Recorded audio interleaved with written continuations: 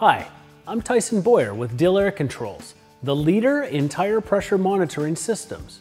Today, I'm discussing how to identify if a vehicle has a direct tire pressure monitoring system. There are two types of tire pressure monitoring systems, direct and indirect. Less than 5% of passenger vehicles with the model year of 2008 and newer have an indirect system which does not utilize tire pressure sensors in the wheel.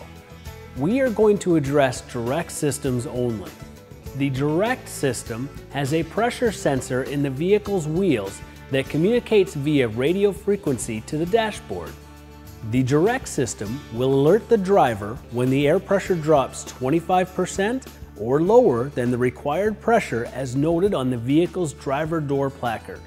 Unsure if the vehicle has a tire pressure monitoring system? Turn the key on and watch for the light on the dashboard to illuminate.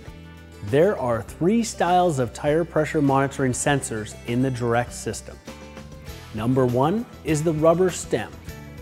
In most situations, you can identify this by removing the valve cap and looking for a bevel or elongated section between the threads and rubber of the stem. Number two is the clamp-in. It can come as a one-piece unit or as a two-piece with an adjustable angle. The clamp-in is fastened to the wheel using a washer, rubber grommet, and a hex nut.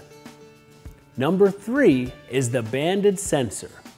It is fastened to the drop center of the wheel inside the mounted tire and wheel assembly using a band clamp and plastic clip. And that's how to identify a direct tire pressure monitoring system. Go to dillvalves.com for part and service kit replacement information, as well as the printable PDF of the relearn procedure if required for your application. Dill, the answer for TPMS.